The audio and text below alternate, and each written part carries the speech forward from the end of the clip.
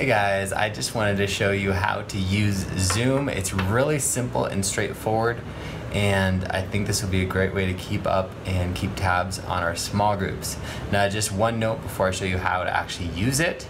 To use Zoom for free, which is what we're doing at this point and going to try, you can only have a 40-minute meeting or less. Once you hit 40 minutes, you have to start paying or sign out and start a new session, which can be a pain.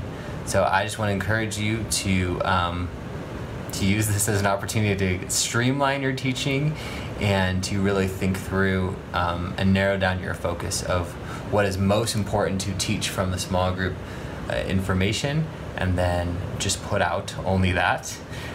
So with that said, let me show you how this works. So you can just go online and just do a Google search for Zoom download, and it's a free download, and you can use it on your phone or your computer. Now, I suggest if you are the teacher, hopefully you have access to a laptop with a webcam, and if you do, it'll set up things automatically and it'll be a lot easier for you to host the meeting. Your small group members can download just a phone version of the app and use it just on their phones. They don't have to use a computer. But again, I would just recommend for you as the teacher to use a laptop version or computer version with a webcam. So if you open up Zoom, you download it for free, it'll open up and this is your home page. So on the top, you can click different things from the home page. You simply click on New Meeting, top left. And it opens up a window, and now you can see me on the computer screen talking to you. Now, it'll ask you how you want to do your audio and your visual. So I'm going to use my computer audio. You can also test your audio if you want to make sure it's working. Also down here, normally when you start a video, the video will normally be off as soon as you start a meeting. And so you'll want to hit down here on the bottom left corner, stop video or start video. And you'll know the video's on because you'll be able to see yourself, okay? Now, right now, I am in a Zoom meeting with myself. No one else is on the call. So how do you get your small group members in on this? So let me walk you through that. So I'm just gonna go ahead and end this meeting that's just by myself and show you how you can schedule a meeting. So you hit schedule and then you type in your information. So I'm gonna have a demo Zoom meeting with Seth Green was nice enough to help us out.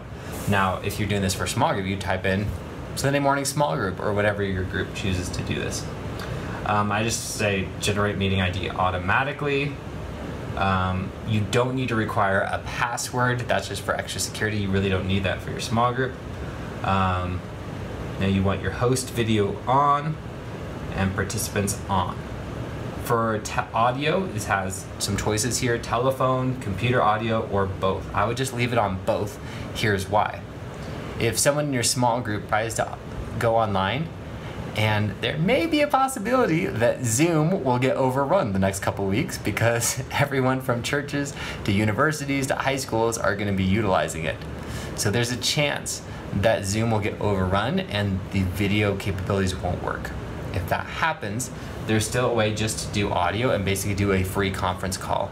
And so if you click telephone and computer audio, that will make it so that if someone is having trouble logging in, it will give them a number to call on their phone. And if they call that number, they will be able to hear the conversation even if they can't see it on their computer screen. So I recommend you just leave that. And then this is just calendar information. You don't even have to worry about that. So I'm gonna press schedule. Now what you're gonna wanna do at this point is that you go on the top over to where it says meetings, and you'll see this meeting you just created. And then you want to copy invitation. So you press copy invitation, and now an invite is on your clipboard. And you can go to your email and you'll email your small group and you'll paste that invitation into your email. Now then you'll just have to enter all the email addresses of your small group and send it, and they will get an email, and in that email will be that link that they simply click on, and when they do that, it will send them to your meeting. It's as simple as that for them. And again, if they don't already have Zoom, it will let them download it at this time or just open it up for them.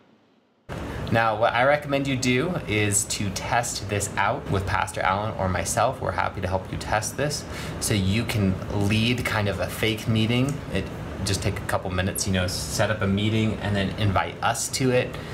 Give us a text or call and let us know you want to do that, and then that way we can make sure you can log in and you can talk and that it's working and that your internet connection is working now. And so again, now I'm on the Zoom call and you'll see what happens when he appears. Now the screen just changed. That's because Seth just clicked on that little invite. So hi Seth. Can't hear me? So you might have audio trouble.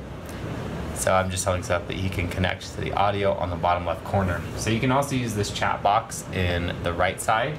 To get to that, you click here on chat, and you can make it appear or disappear. Hopefully this is not a sign of things to come. So the main problems you may encounter when doing this is that either your audio is not coming through or their audio isn't coming through. So again, you want to go on the bottom left to make sure you're not muted, and then also if you click that up arrow there, it will give you all the choices of where you want the audio sent to. If you want it sent to your computer's audio or to headphones, if you want to use headphones, it's up to you.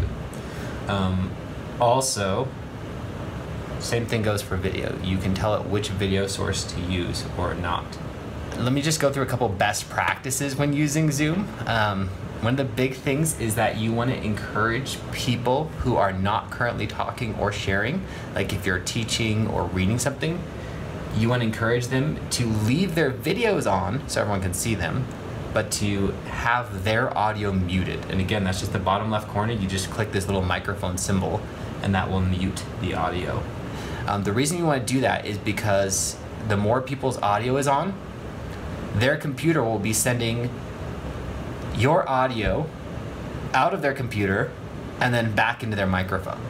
And it creates a feedback loop where it can kind of get really loud really quickly and do that buzzing like thing, which is not recommended. Hey Seth, is it working this time? Can you hear me now? Yes, I can. There you are. Okay, I can hear you too.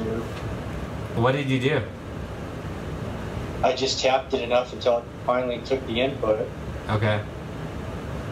So now me and Seth are talking. So thankfully it went through.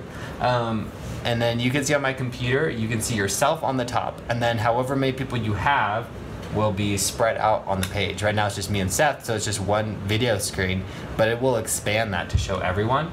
And if it doesn't, you can click gallery view and that will adjust the way it shows everyone. So yeah. So now it's working, Seth. So just for the sake of the camera, in case they have problems too, what happened with your audio? And then what did you do to get it to work? I just said it wasn't, it had a button, you know, that icon to push it to activate it. It just wouldn't give me, it was just a dead button, and then all of a sudden it worked. Okay, nice. All right. Well, thanks, Seth, for signing in to our sample small group fake thing. I appreciate it. Hopefully this works for all of us. Thanks, man. See you later. Okay, bye. Bye. So then when you're done, you just press end meeting here. End meeting for all. And now we're done with that meeting. So I hope that helps you out. If you have other questions or you try some of this and it doesn't work, let me or Alan know and we'll try and help you out. Hopefully this enables a way for you to stay connected with your small group through a crazy, crazy time. And it is pretty awesome, even with all the craziness, that we have this good technology that allows us to stay connected and to check in with our small group members and make sure we're praying for each other. The last thing I would say is to make sure that you are closing out your meeting with a time of prayer and just checking in if anyone needs anything. We really want to make sure that all our people are cared for. And so do your small group, but please save the last at least 5 minutes, if not 10 minutes, just for, hey, are you guys doing okay? Is there anything you need? And if you as a small group leader are uncomfortable meeting those needs, that's totally fine.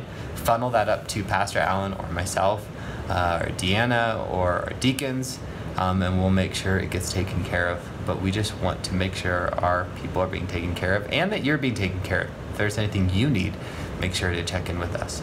So thanks, guys. Hope this helps you. Keep in contact with your small group, and we'll talk later.